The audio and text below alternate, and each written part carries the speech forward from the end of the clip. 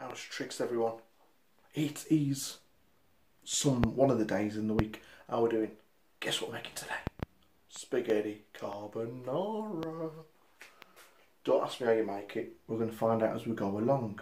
So you'll learn as I learn, because I don't know how to bloody make it. What I do know, it involves spaghetti. It's kind of like a main ingredient, spaghetti carbonara. It's not just called carbonara, so you need spaghetti. I messed up. I bought, let me lock in that brightness. I bought tagliatelle. Well, it's not called tagliatelle carbonara, is it? So I made one trip to get this, sat down, thought I'd have a coffee before making dinner. Only to be told, you can't use this, you need spaghetti. So I made a second trip to go get the spaghetti. And I said, well, you just in here 10 minutes ago. I was like, yeah. I said, I bought the wrong spaghetti. He said, I'll see you in another 10 minutes then. I said, you bloody won't, right? And we need some carbonara sauce. Just Tesco's out. Got 3 jars of this because it's got around 4 people. And it's a fairly small jar, to be fair. You'll also need some chicken breasts, and some bacon.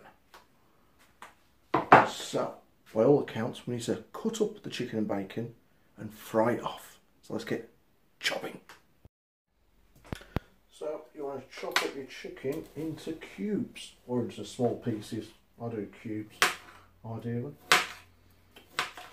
Tell you what, doing all this cooking and on these, like I'm doing the makeup and whatnot, it's great for being able to just catch up on TV shows.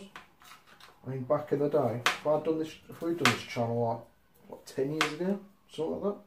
What the hell could I have watched? Sod all, apart from paint dry, I've been painting.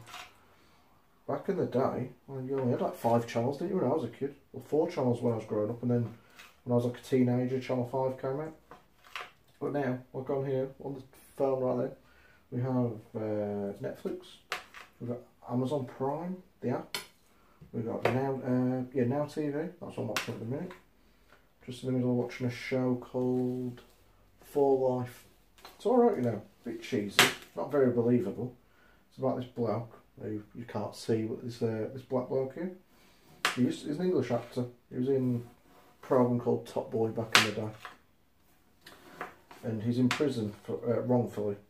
And whilst he's in prison, he gets like his degree, or whatever you call it, to be like a lawyer and fight his own case. But whilst he's in there, he fights like other inmates' cases in the courts and gets them off, if he can do, like getting lighter sentences or released altogether. Like I said, it's based on a true story, I think, or at least a book. It says at the beginning it's based on a book, but I'm not sure if that's a true story or not. It's pretty good though. Just something to have on in the background whilst cooking away. I'm also in the middle of watching Cobra Kai, which is like a series about the Karate Kid. I grew up watching the Karate Kid back in the day, so I find it quite, what's the word, when you like go back to your roots, or being a kid, I can't really remember, nostalgic, that's the one, it's quite nostalgic.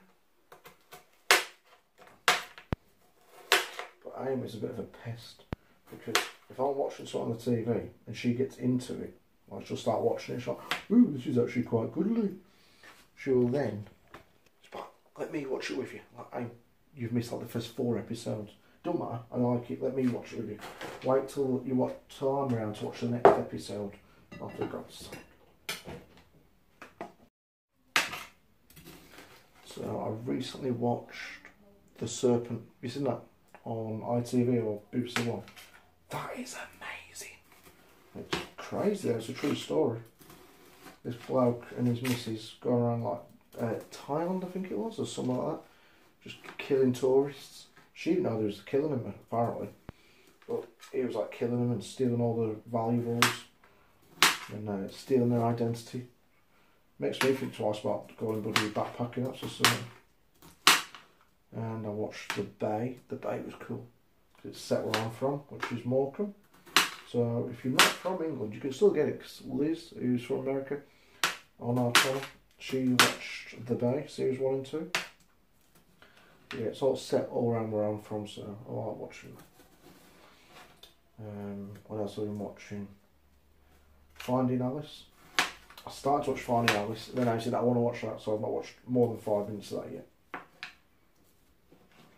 Right then, chicken is chopped up. Choppy, choppy, choppy. It's fair to say I get a fair amount of chicken out of one bag. You know, if you cut it up small enough, you get an absolute stack chicken breast. Okie dokie everyone. So your bacon, you want to cut it up into small cubes apparently, from what I've said. You try defrosting bacon and cut that into small cubes, it is next to impossible. I think you've got really crappy lighting as well there, guys. That is bacon, by the way. Not that you can really see it. So you've got to fry this off anyways. So you get bacon bits. Like I said, it was next to impossible to get this to break apart. Because it's come out of the freezer. So I defrosted it. And compare, you can see we've got 10 rashers of bacon here. It really don't look like it. Oh well. We'll work with what we got. We've got the chicken cooking through back here in the back room.